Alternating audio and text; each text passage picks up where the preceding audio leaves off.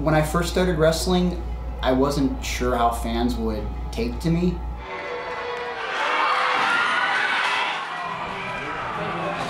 And there was a lot of fear when I started wrestling because I thought it was going to be the same reaction. I thought it was going to be a lot of pointing and laughing at my condition. I was born with cerebral palsy. My particular form affects the right side of my body. It's most noticeable in my right hand, arm, and fingers. I lost my leg when I was 8 years old to cancer.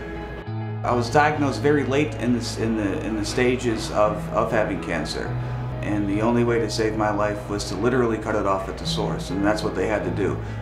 So they cut my leg off to save my life, and I'm glad they did.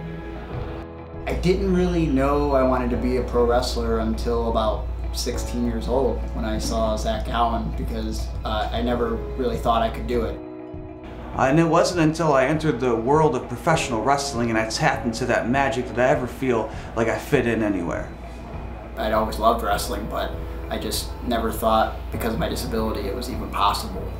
I think anytime you do something that's never been done before, you're going to have doubters, you're going to have haters, and you're going to have disbelievers. When you watch Zach Gowen, you watch Gregory and you can see that passion. You know without a doubt that we love what we're doing. That transcends professional wrestling. For those of you who don't know who we are, give me a moment to introduce ourselves.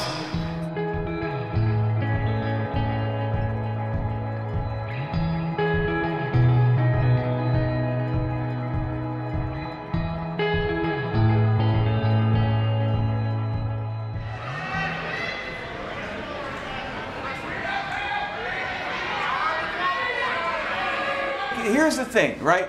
We're the Handicapped Heroes. I'm missing my left leg. Greg has very limited use of his right arm due to cerebral palsy. So what he can't do physically, I can do, and what I can't do physically, he picks up the pieces, right? And for some reason, together, the whole is bigger than the sum of the parts, and I can't really explain it.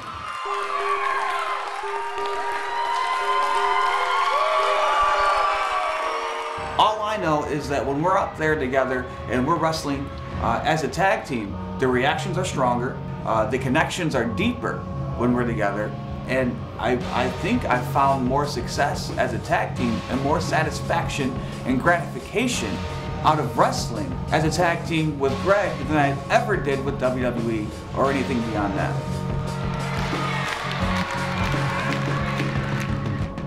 We formed a bond. It's not just like a kid looking up to his hero anymore, or, you know, this veteran trying to teach a rookie.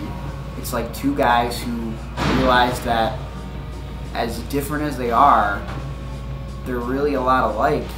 And when we go out there to the ring, and I think when the fans see our bond, it's something they really can get behind. Like, they see that it's not just two guys with a gimmick who are trying to capitalize on their disabilities. It's two guys who really care about each other and really are our best friends, and are going out there and living our dream, and through that they can live their dreams too.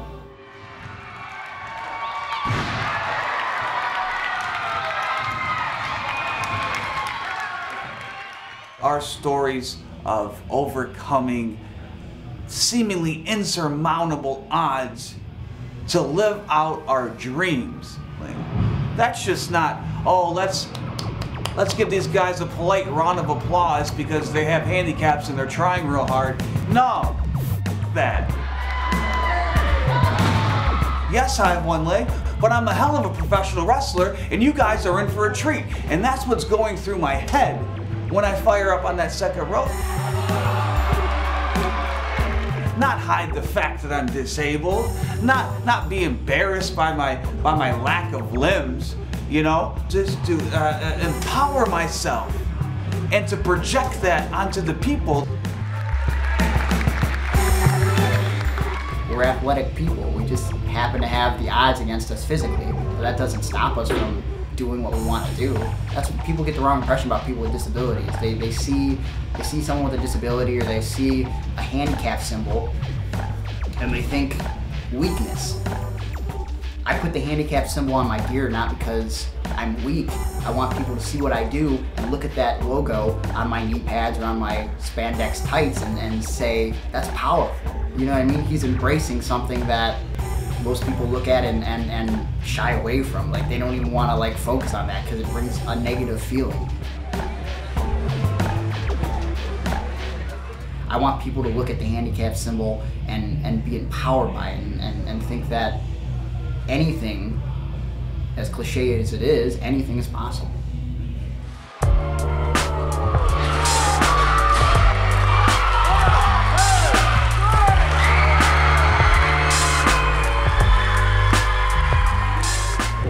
The response to my wrestling has been overwhelming, and at first I really didn't understand why. But what happened was I tapped into something greater than just good guy versus bad guy, bully versus victim, or whatever the story is. I tapped into the human condition because no matter who you are, you're going through something. There are obstacles to overcome.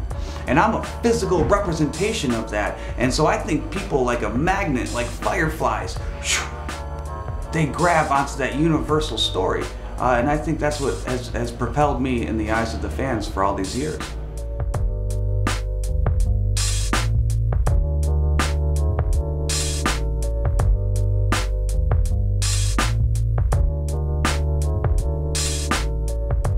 With me a personal experience about my uncle. Yeah. Her uncle. He was my uncle. And why don't you share it with he had CP all of his life, and I helped take care of him up until he got lung cancer the last couple of years.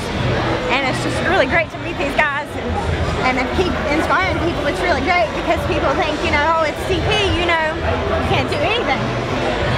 So it's really awesome. That means a lot. Yeah, it means a lot to me to see you guys. Thank you for sharing so that. much. Thank you very much. Come on. And that's what I was talking about when it's not just wrestling, like good guys versus bad guys, or telling a story in the ring. Like we have the ability to connect with people on a real level, man, and with people going through real stuff, you know. Explain how you guys first met. I guess we'll say Greg. Explain the story of how you first met Zach. I don't really know if Zach remembers all the details of the first time we met.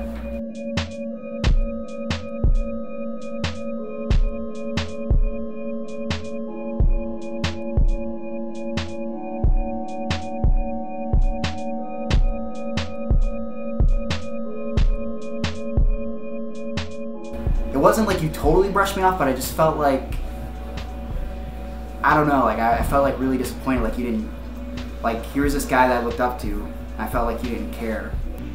Like that stuck with me. And I was like, man, like I gotta figure this out on my own, I guess. So that was kind of my first interaction with Zach Gowen, was kind of disappointment and wondering, you know, why, and I don't know. It kind of made me think of all those times you hear those analogies, like, you know, you never want to meet your heroes because they'll never live up to your expectations. So it left me with a bad taste in my mouth. I don't remember that, but I don't doubt its validity. And I have no reason to doubt that because that's where I was mentally around that time. I was under the influence of a lot of pharmaceuticals, a lot of drinking, a lot of partying, and I was rude to a lot of people.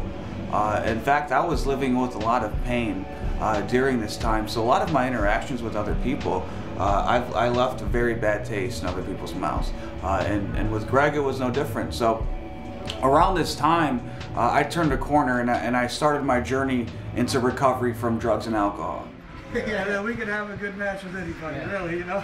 Well, that's most wrestlers. Yeah. I think I've learned from Zach to be a better human. I don't know, like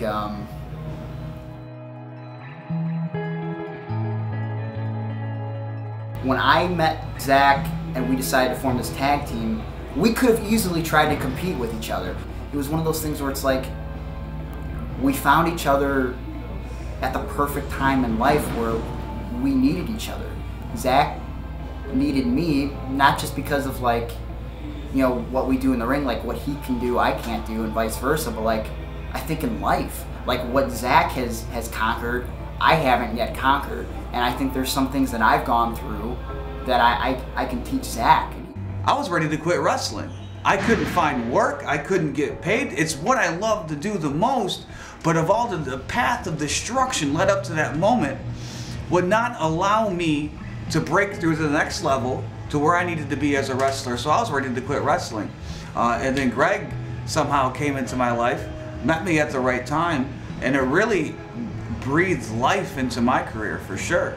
I certainly wouldn't be doing what I'm doing and have the success that I've achieved in the past, what, 4 or 5 years without Gregory Iron in my life, motivating me and inspiring me. It's such a beautiful story. Greg wouldn't be here wrestling without me. I wouldn't be here wrestling without Greg.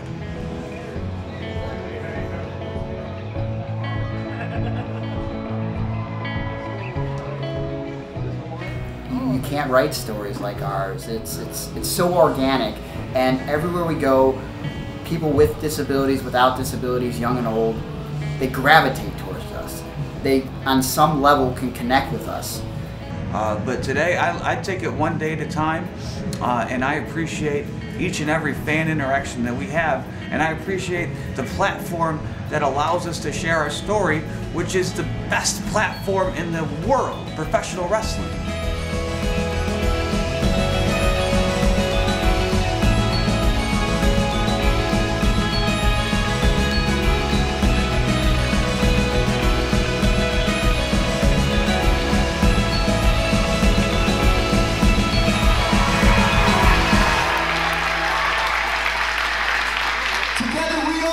The Handicapped Heroes, and tonight we're gonna do what we always do, gentlemen, and that's endure, inspire, and fight.